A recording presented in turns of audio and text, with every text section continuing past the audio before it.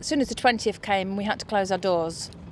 That was very, very scary, because we didn't know where it was going to take us. Didn't know what the future was going to be, what was going to happen. No.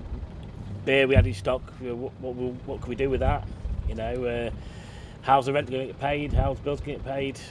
It was very worrying. Yeah. So then, as soon as they said we could outsail, that was it. I was straight in here, outsailing from the door. So then, obviously, once everybody realised that we were outsailing, customers started coming to the door.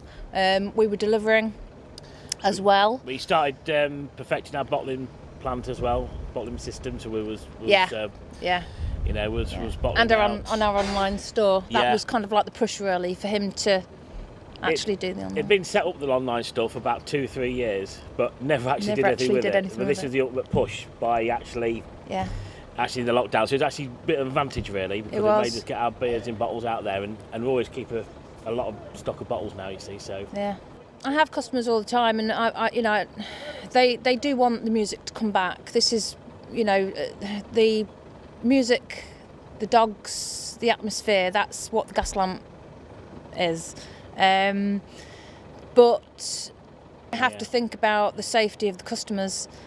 So at the minute, I've decided to kind of wait to see what happens.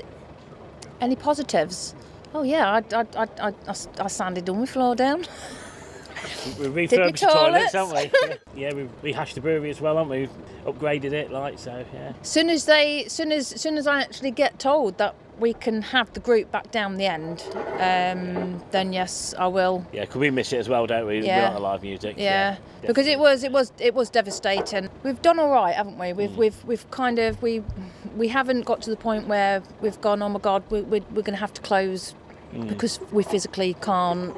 You know, a lot of businesses, you know, unfortunately have had to close. Yeah. Luckily we haven't, because we've got so many loyal customers. Yeah.